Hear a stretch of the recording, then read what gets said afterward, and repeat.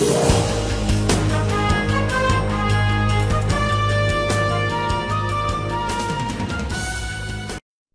the earliest writings of man, we know that the human race has been comprised of the haves and the have-nots.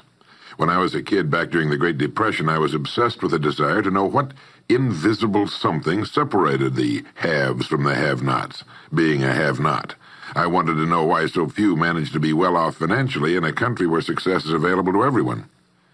For example, in checking the Statistical Abstract of the United States, published by the Bureau of the Census, I discovered, just lately, that only 10% of the men in this country, 65 years of age and older, have incomes of $6,000 or more a year.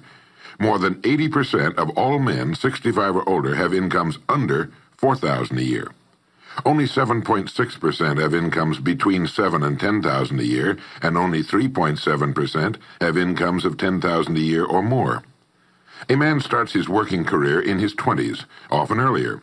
He's fortunate in that he lives in the free world.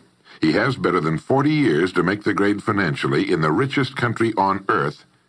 Yet, according to the statistics, only about 10 out of 100 will be financially secure by the time 65 rolls around, and only about 4 men out of 100 will be financially comfortable. Now, why? Well, let me tell you how to find out for yourself. Conduct your own survey. Start down the street in your neighborhood on any Saturday or Sunday and ask the man of every house 2 questions. The first question is, what are you doing at the present time to increase your income now? That is, how much do you want to earn? And when you've evaluated the blank stare you get in response to that question, ask question number 2, which goes, how much money are you planning to be worth at age 65? Now, when the silence becomes too unnerving, thank him and move on to the next house. Ask 50 men, 100, 1,000, until you're completely convinced that the reason men don't make more money during their working lives, and the reason men aren't financially independent by the time they're 65, is simply that they seldom, if ever, do any constructive thinking on either subject. It's that simple, unfortunately. The reason it's so easy to earn far more money than the average man earns in this country is that so very few, are going about it the right way. This is a race without enough contestants to bother about.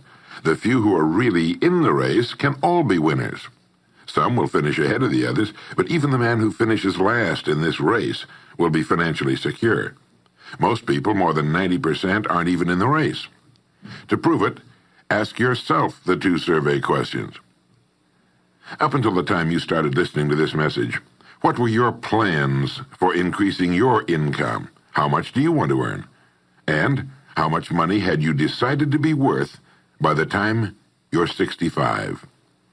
You see, people who earn large incomes aren't lucky, and they're not crooks as those without money are so fond of pretending, nor are they endowed with more brains or talent necessarily than their friends and neighbors, nor are they privy to occult secrets, and only a very few were lucky enough to have had rich fathers or grandfathers.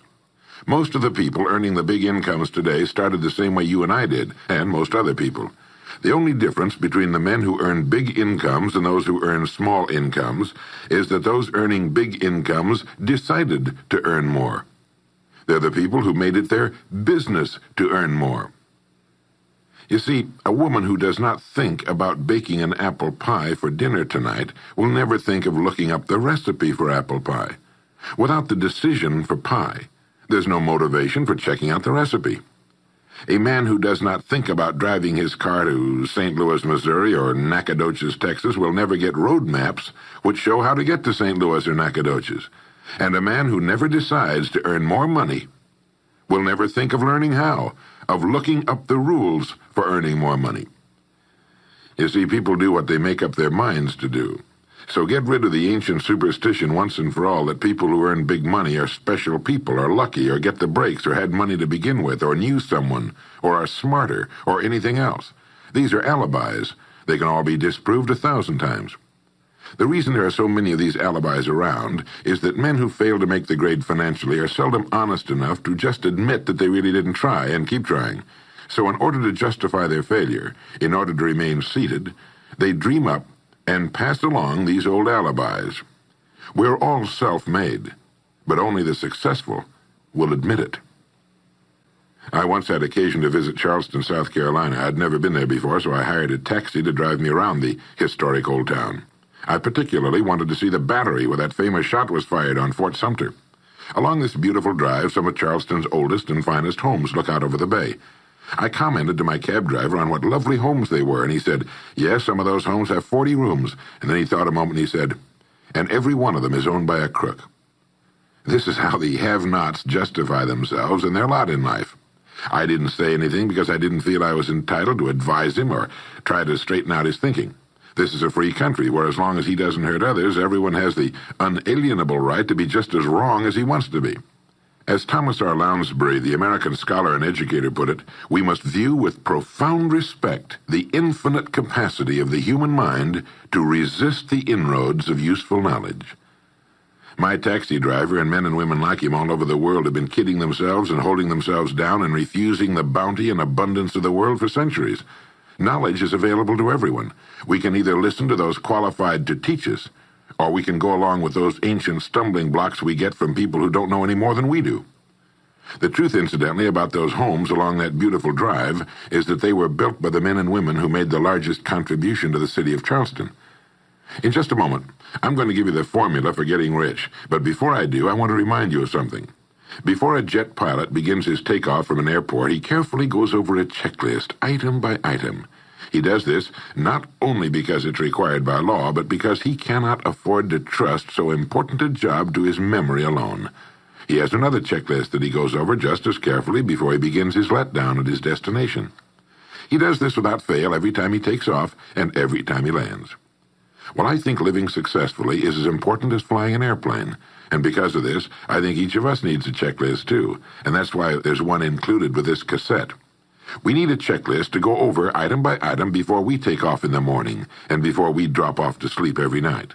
So I want to recommend that you affix the checklist to your bathroom mirror.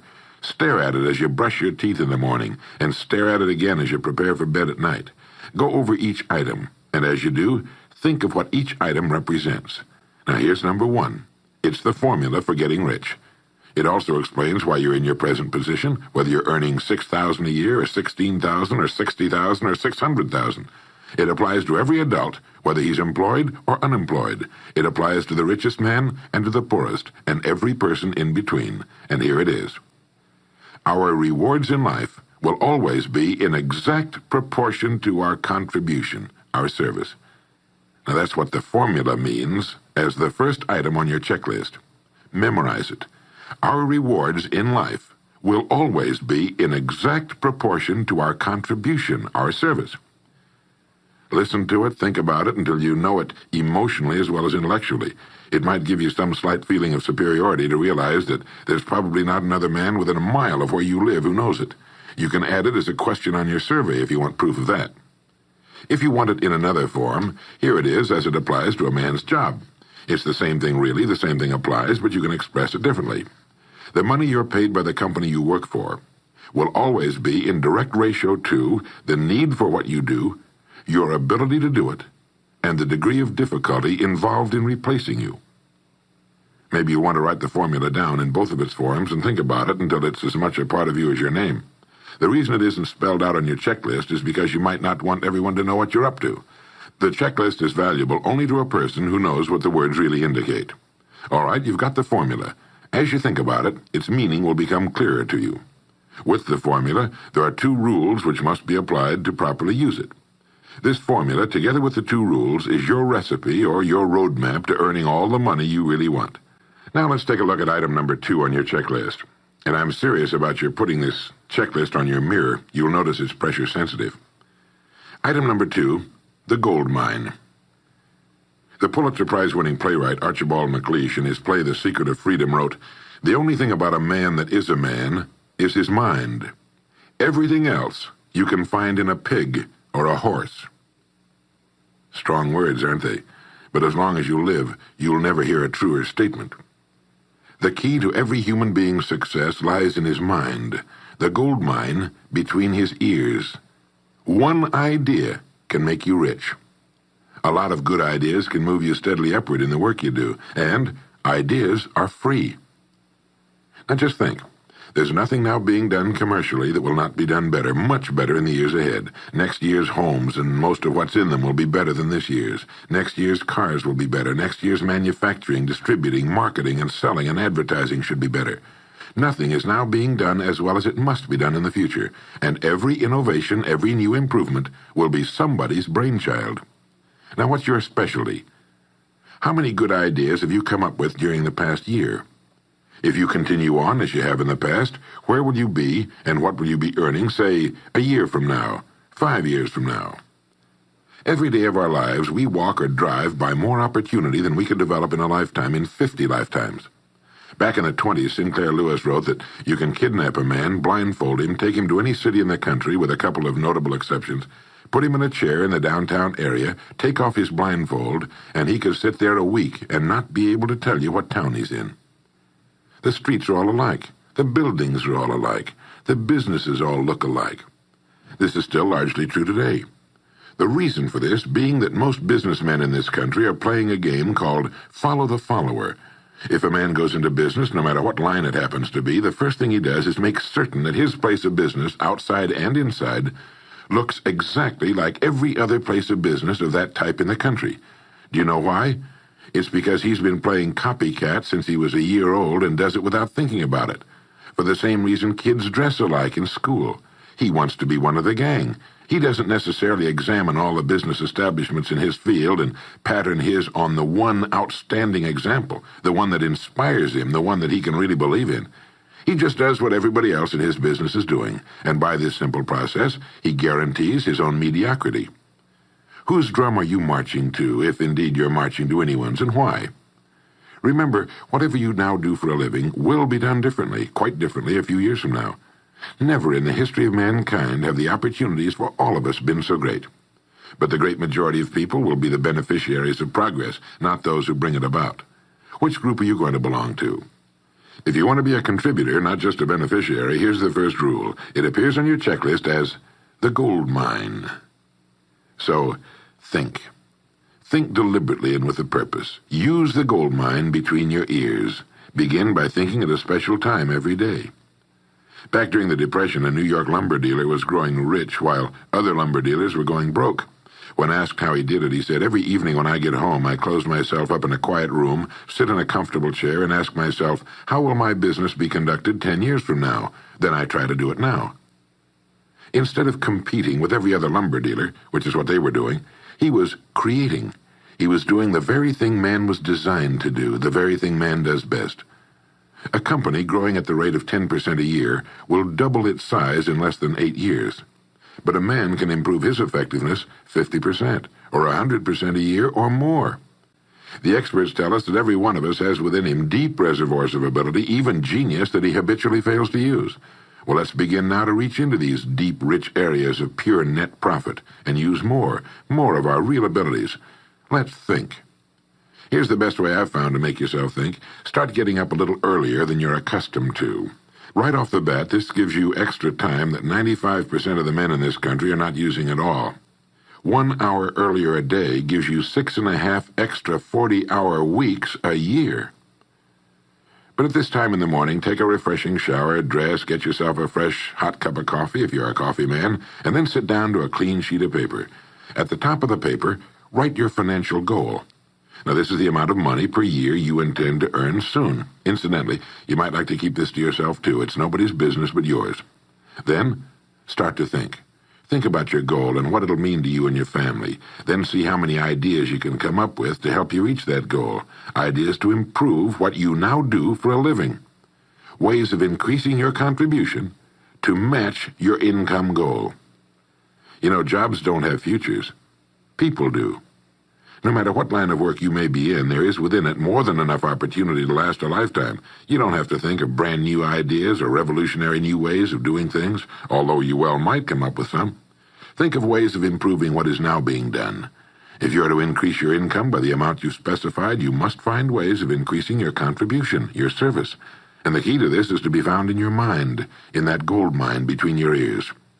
Try for 5 ideas every morning and write them down, and save those sheets of paper in a special idea file. Many, perhaps most of your ideas will be worthless, but some of them will be very good. A few will be excellent, and every once in a while you will come up with something really outstanding. You see, 5 ideas a day is 25 a week if you don't think on weekends. Now that's more than 1,000 ideas a year. One idea can get you to that income you're shooting for. The law of averages swings so far in your favor you just can't miss. Try to develop a sense of expectancy. That is, try to hold the feeling that the goal you're shooting for is a sure thing, and that it's only a matter of time before it's realized. You know, Henry Ford didn't start making cars until he was 45. A friend of mine started a new company at 65. He's still going strong, and his new company has sales of better than $300 million a year. It's almost never too late. Try not to think of things outside of your own line of work or whatever it is you're most interested in. To think well and profitably, you must discipline your thinking. Keep it on course, controlled, keep it in one field, specialize. Now for the final item on your checklist. It appears as the word. And the word is attitude. Attitude has been called the most important word in the language. William James put it this way. He said, "The greatest discovery of my generation is that human beings can alter their lives by altering their attitudes of mind." Now, this is something to think about. Can alter their lives by altering their attitudes of mind. It's another way of saying we become what we think about. Look at it this way. Your total environment, if you've been an adult for any appreciable period of time, your total environment is a reflection of you as a person. The house and the neighborhood in which you live, the car you drive, the clothes you wear, the job you do, the people with whom you regularly associate. Your total environment is an exact and merciless mirror of you as a human being. Now, if you feel your environment can stand some improvement, you have only to improve your attitude, and your world will gradually change to reflect the changing person. Here's how to change your attitude. Beginning now, begin to act as would the person you most want to become. Now that is, if you were already in possession of the goal you're shooting for, how would you conduct yourself in all of your affairs? Well, do it now, and tomorrow, and the next day. Begin now to act the part of the person you most want to become, and you'll end by becoming that person. Subtly, in little ways, in the way you dress, in the way you talk, in the unfailing courtesy you show to every person with whom you come in contact, begin to act the part of the person who has already achieved that which you're shooting for. The German philosopher Goethe gave us the secret when he said, before you can do something, you must first be something. When you behave like the person you most want to become, the things that person would have will tend to come to you. It's simply cause and effect. Don't be in too big a hurry. It takes longer to build a skyscraper than a chicken coop. Build slowly, steadily, and well. Then when you make it, you'll keep it. You'll stay on top. Always be suspicious of the so-called get-rich-quick scheme or sudden success. Never forget that word, attitude. It's your attitude toward the people with whom you come in contact that will determine their attitudes toward you. The person with the great attitude toward life and the world is the person other people call lucky. He's not lucky. He's just using our old friend cause and effect. His causes are excellent, and his effects have to be just as good. Well, that's it. 3 things to remember. 3 things to practice every day. If you spent 16 hours a day, 7 days a week, practicing your golf swing, in a relatively short time, you'd have a grooved, beautiful swing like the pros. So practice your new attitude every day, every waking hour. Practice thinking a few minutes every morning, and you'll find yourself thinking all day long. And remember the formula. Our rewards in life will always be in exact proportion to our contribution, our service. Go over the ideas in this message every day until they're as much a part of you as your name and your temporary address. You'll notice that each time you listen, you'll hear something new. You'll get a new idea you failed to get before. This is Earl Nightingale, and thank you.